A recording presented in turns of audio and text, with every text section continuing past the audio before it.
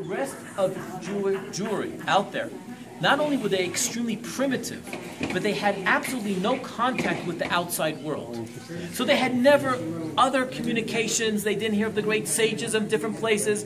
They didn't have anything. They didn't know anything. They didn't have any ways of communicating. They did not get any Torahs from outside. The last time that a Torah came to Yemen from the outside was approximately 1,000 years before.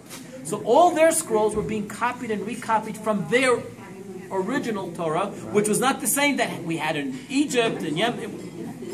1949, Israel sends out the planes.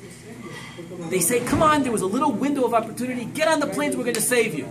The Jews responded and said there, we know, we believe that when Mashiach, the time comes, we're going to all come back to Israel. It says we're going to be coming back to Israel on the wings of an eagle. These things, we don't know what they are, but they don't look like eagles.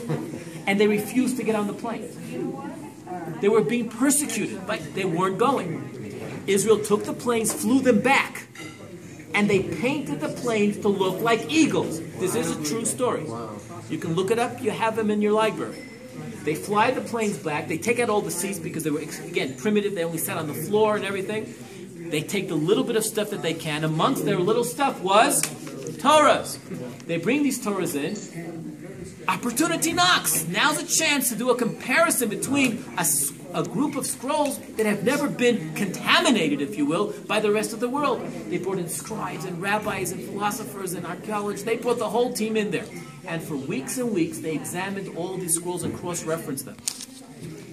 Every chapter, every paragraph, every word, every letter was identical. Am Yisrael Chai. There you go.